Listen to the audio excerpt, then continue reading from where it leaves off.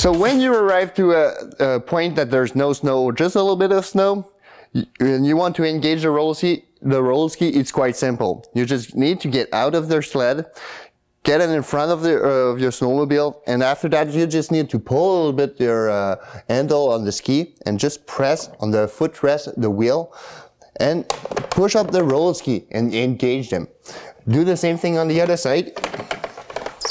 So as you can see, it's quite really simple, and you'll see all the pressure is on the wheel and not on the ski, so the ski will not torque.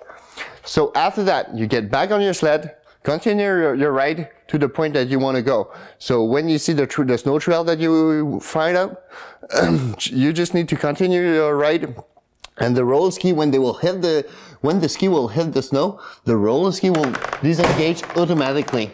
So you don't need to get out of the sled. You just need to continue your ride, and that's it.